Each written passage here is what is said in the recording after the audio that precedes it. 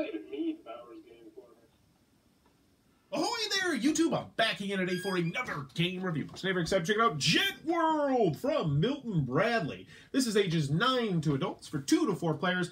Take, I don't know, about 20 to 40 minutes to play. And in Jet World, well, I'm just going to read the back of the description because you're going to get excited. Jet World combines the romance of journeying to glamorous world capitals with the excitement of trading in luxury commodities. Players pilot 747 jets to London, Paris, Rome, Amsterdam, Berlin, and New York. Once there, they invest in gold, castles, diamonds, sports cars, rare coins, and works of art. And their fortunes grow or shrink as market value changes on the unique World Price Board. And I will say the World Price Board is pretty unique. So this is a game about you flying all around the world, trying to get super duper rich by buying things like castles and cars and then taking them to other places and eventually selling them when the price is right. So it's about you being rich and trying to get richer. I've had the fortune of playing this game 2 times. So let's open it up.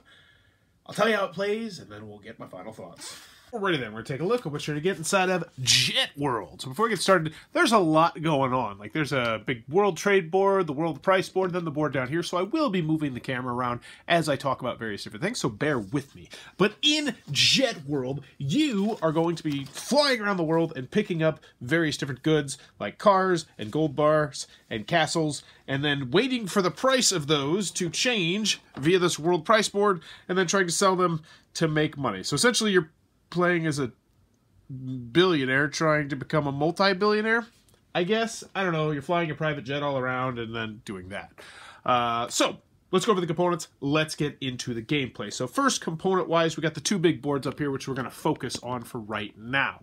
So first, we have the World Price Board, which is actually kind of cool. It's going to be twisting and turning, and the prices are constantly going to be changing, and you want to acquire things when they're lower prices and then sell them when they are higher prices, obviously. It's actually a nifty little device they got right here.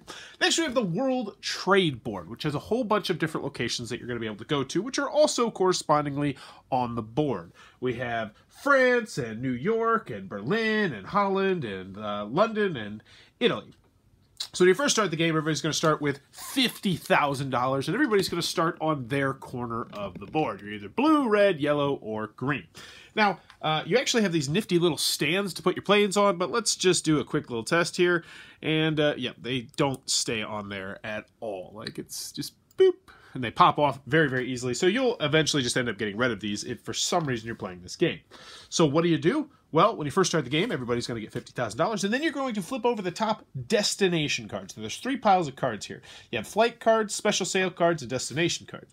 You land on the blue spots that are scattered around the board, you're going to flip over a flight card. If you land on the green spots, yeah, you get it. The destinations cards will come out as people arrive to new destinations. So let's just actually show you a couple rounds, and then you'll quickly get a feel for how the game works. So when we first start the game, we flip over destination. So the first place we're racing to is London. So we go up here to this board, and we look for Flight for London, and we just tuck that right in there. And now the race is on for everybody to get to London. So what do you do on your turn? Well, this is an old school game, as you could probably tell, which means, of course, you're going to be rolling and moving. Before you roll, you have to decide which way you want to go. So right now, this is a huge advantage for me being blue because I just have to go right there, whereas green, not so much. So let's roll it up for blue. Blue gets 6, and we go 1, 2, 3, 4, 5, 6. Now, I'm pretty sure that's how you're supposed to do it. To be brutally honest with you, the rules are not the most clear because they talk about how you land on different spots. So actually, I'll just show you what it says in the rule booklet. It says when you land on a yellow spot, you can go into here as long as the city is open. And the city's open if you have the destination card out like that one up there. But we're not actually landing on it. We're going past it. So I'm pretty sure what we did was legal. Not that I imagine anyone in the world at this point really cares. So that would be what I would do. Then go over to the yellow player. And the yellow player has to decide, are they going this way, are they going that way?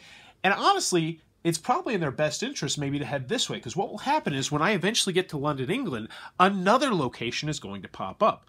Now, let's take back a look at this. You know what? We're just going to get back, and we're going to pretend that it's back to my blue turn. And we say, let's say we roll a 3. So we roll a 3, we get to London, England. So what do we do when we finally get to London, England? Well, that's when we get up to this board right here. And then what you're going to do if you're the first person to get to London, England, is you're going to grab all of these article cards right here. And there will be the same number of these as there is players. Right now, I have a 4-player game set up. I'll look at all these article cards and I'll say, ooh, what do I want? I could get some rare coins, which normally value from $1,000 to $6,000. I could get some diamonds, which are $1,000 to $8,000.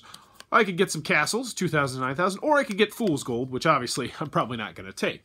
So what we'll do next is we'll take a look at this handy-dandy little world price board to see what everything's at. So rare coins are currently at $4,000, so that's not really that good of a deal.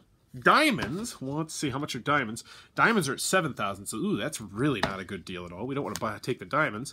Then the castles, 2,000 to 9,000, it's sitting at 6,000. So you know what? We'll buy the castle. So what we're going to do is we're going to say, all right, we're going to buy ourselves a castle. Now, we're going to have to pay whatever the cost is. So right now the cost is $6,000. So we'll pay with our lovely single-sided paper money. Oh yeah, just you can feel it just getting destroyed right there.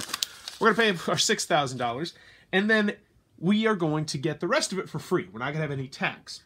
So we'll get the castles, we'll put it down in front of us on the board, and then we're going to place these 3 remaining items right here, but now they're going to cost the next person to go to London $2,000. So this is why, oh, come on, get out, oh, God, come on, get out, there we go. So now it's going to cost the next person $2,000 plus whatever the purchase cost on the world price board is. At this point, you could also sell things if you wanted to, but it really wouldn't make any sense because we just got this, and we probably want to sell it once it gets to be a higher price. So then, what you do, once you have successfully done that, is you're going to go all the way back to your starting spot. So how the selling works is kind of interesting as well. There's a definite set collection aspect to the game, as if I sold this right now, it would give me, you know, $6,000 back, which is not great. But if I had 2 castles, it makes it so it's squared. So instead of giving me 12,000, it would actually give me 24,000. And if I had 3 castles, instead of giving me 18,000, it would give me a whole bunch more. So this is somewhat of a mathy game when it comes to that aspect. But for the set collection aspect, you want to collect a lot of these sets. So I go back to my home spot. The next person to get there, let's say that Red eventually gets there. They get to look at something. They buy it. They pay the cost plus $2,000, and then they put it on to the next spot. And that's actually how you're going to win the game. You win the game by collecting 5 of these different articles. Oh, I forgot. Oh, stupid. 5 of these articles up here and then getting back to your home, which is another question I have about the game, because when you collect one of these, you automatically get home. The rule booklet talks about how it has like a sorry-esque mechanism where you have to roll the exact number to get back to your home base. But here's the thing. When you go to the different locations around the board, you automatically go back to your home, and by that point, you'll actually have 5 of the things that you need, 5 of the articles, which means I think you have to get 5 articles and then leave your home and then get back to your home by the exact number, and the first person who does that gets an extra $10,000.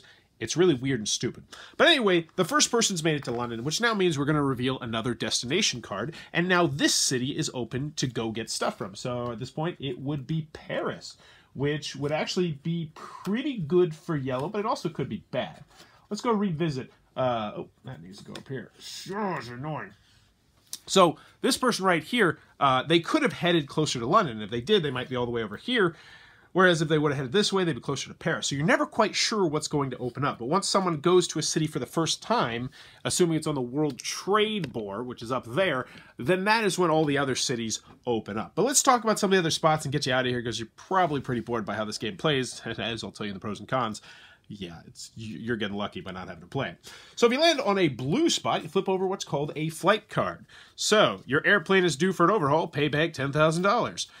Important meeting on fuel conservation. Return home immediately. Your plane needs improved radar.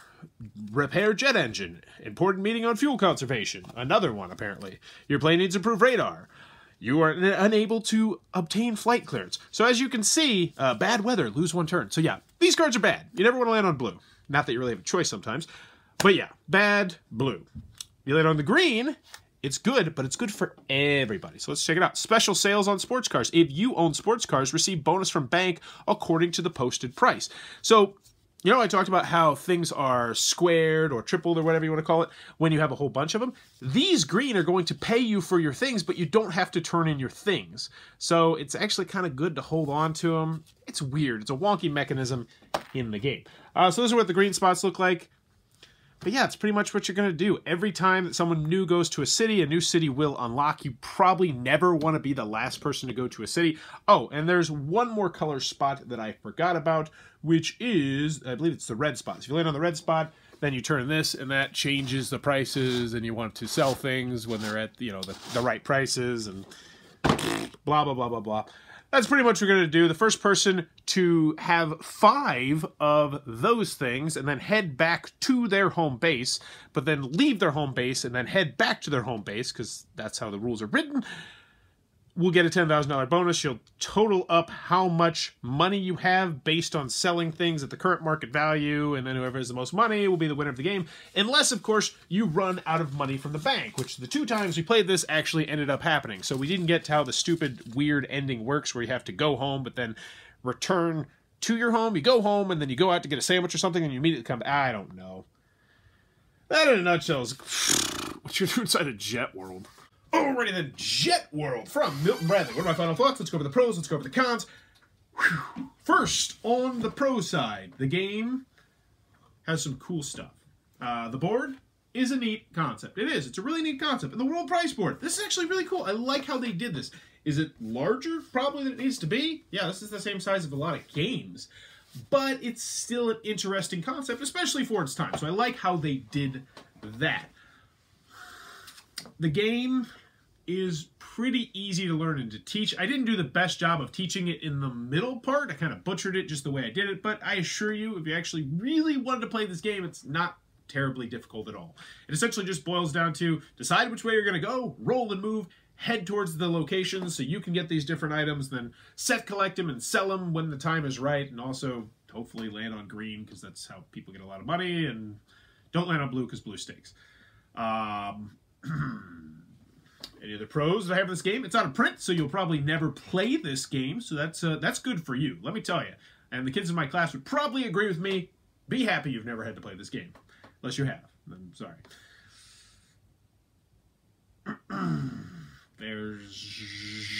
I got nothing. I got nothing for you. There's nice plastic planes. The plastic planes actually look pretty stinking cool. They look even better if they fit on top of the bases better. But I'm pretty sure they just included the bases, so you could put the Pan Am sticker on it. I'm pretty sure this... Let's just get to the cons. Let's just get to the cons. The biggest con of this game, which is a very interesting con, is this does not feel like this was a game that was designed and then slapped with a Pan Am sticker on it. This feels like it was like, hey, Pan Am was like, you know what? We need to appeal to really rich people. Let's make a game and then just slap our sticker on it. So it feels like it was designed first as a marketing tool and secondly as a game and not vice versa. And it's just not a good game. It's roll and move, which, you know, I can give it a pass on that, because most of the games that came out at this time period were roll and move, but really it had just such horrible mechanisms. Like, you ever land on blue, it's bad. It's just always bad. You're going to lose money, you're going to lose a turn, and we all know how much you lose a turn. And it's just, ugh. It's all random, too. And it's like, if you're the last person to go to a location, you know there's no point to going there. You know most likely what you're going to get is going to be worthless. So you're going to have to pay money to get this worthless item when you could go to different locations. And then the whole end game scenario really bugged me, because most of the time the rules for the game are pretty self-explanatory.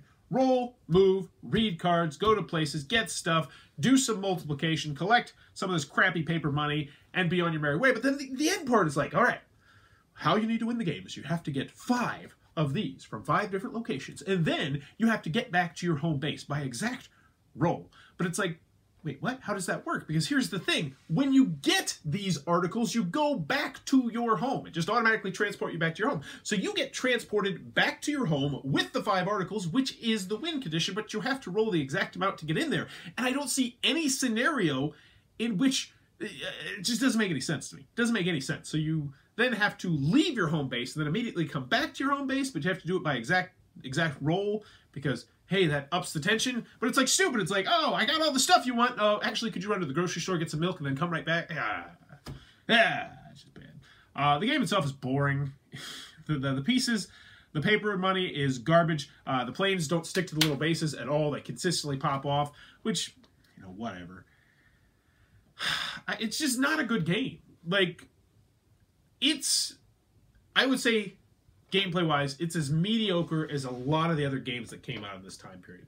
But this one in particular, it had such cool ideas that it disappointed me a little bit that it did turn out like this. When I read the rules, I was like, hey, this could be good. We got some stock market manipulation. When do I buy? When do I sell? What do I get? And then in actuality, it was just like, it's all pretty random. You get good stuff there? Good for you. Price will turn your way? Good for you. Is there any way to control it? No. You know, it gives you the facade that you're going to be going around the world and making savvy business decisions, when really every decision you make is really simple. It's like, oh, sports cars are low? I'll buy sports cars. Castles are high? I won't buy castles.